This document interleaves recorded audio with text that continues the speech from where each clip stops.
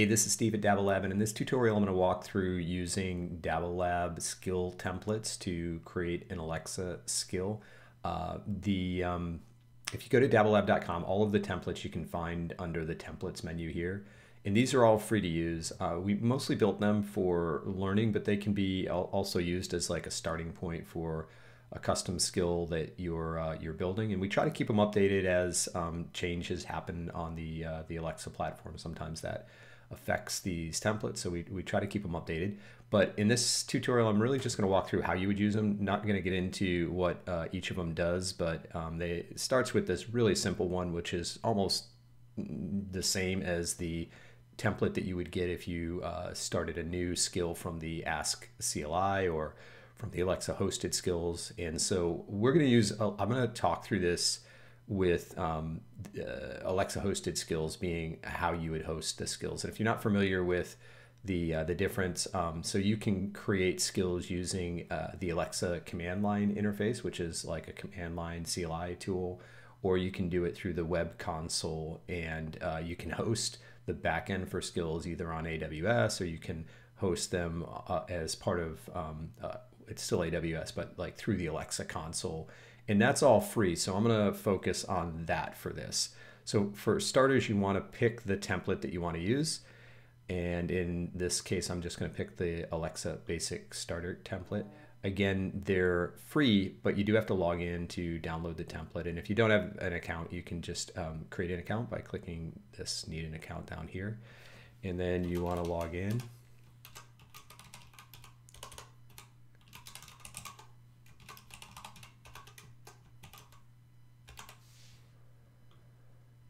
And once you log in, you'll have access to the template to download the source code. And then also there's a tutorial for each one of the templates that kind of talks through using them. And there's down at the bottom an area where you can ask questions. And this is new. So if you have any questions as you're going through the tutorial, just leave those down here and we will try to answer them as quickly as we can.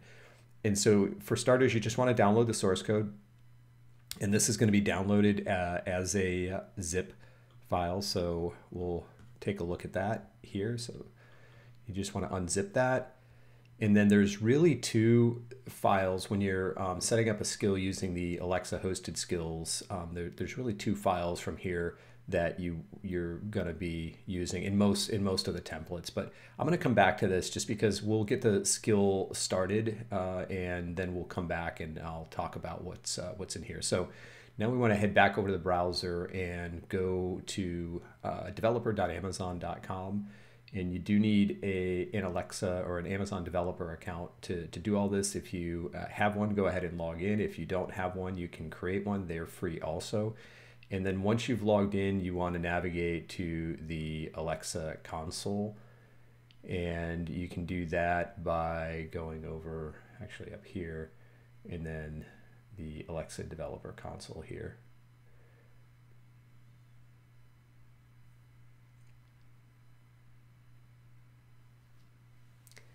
And I'm not sure why this is taking so long, but there we go. All right, and so from the Alexa developer console, we're going to start with just a generic Alexa hosted skill. And so to create a hosted skill, you just click the create skill button, and we're going to call this, well, demo skill, how about, be pretty generic.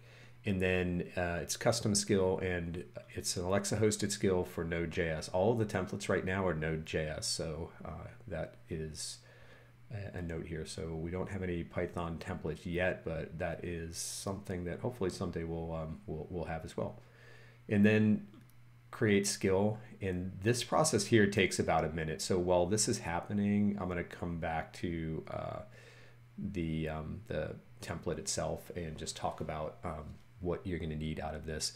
So the template is set up to work with the Ask CLI. So if you're using the command line interface, you can just go into the template root directory and then use all the Ask commands from there. So ask deploy, and provided that the Ask CLI is set up properly, that's all you need to know.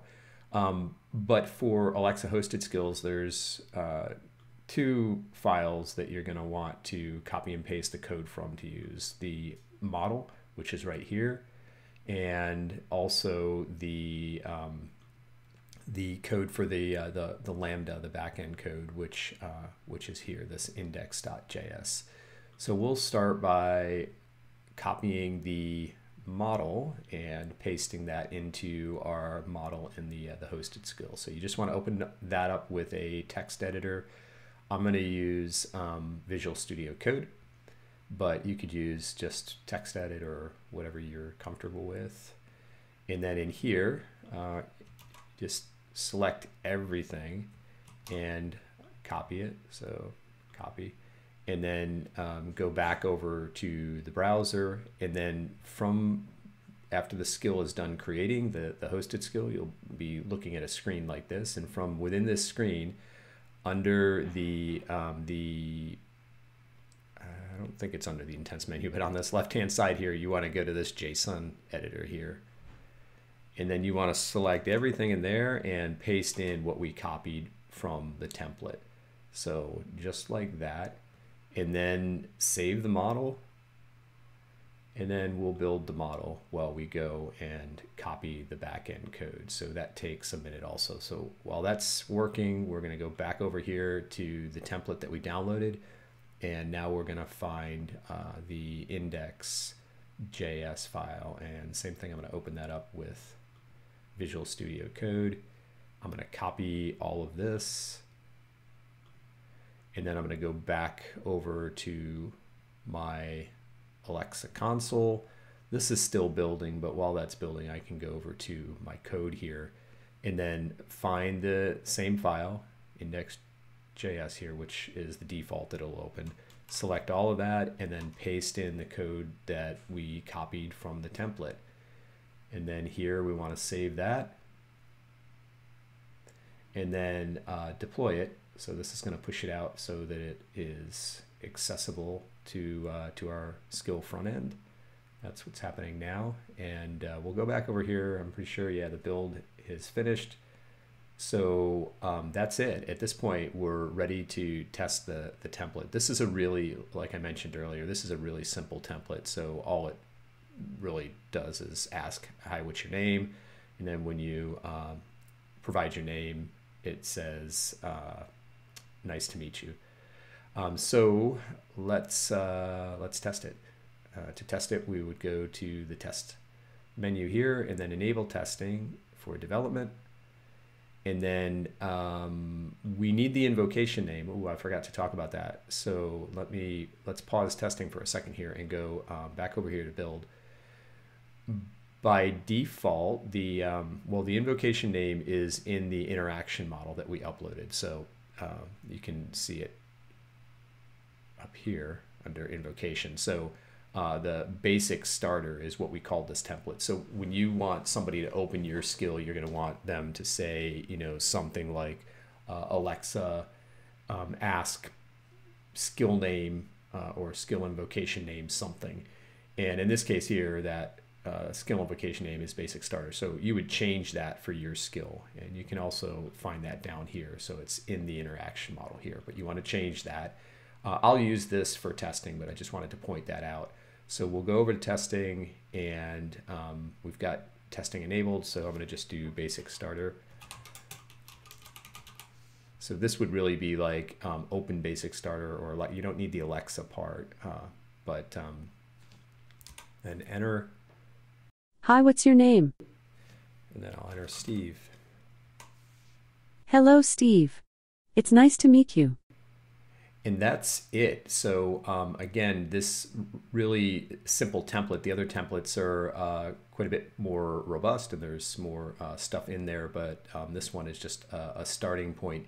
Hopefully this was helpful. If you have any questions or comments, you can leave those, and I will respond just as quickly as possible. Thanks so much for watching.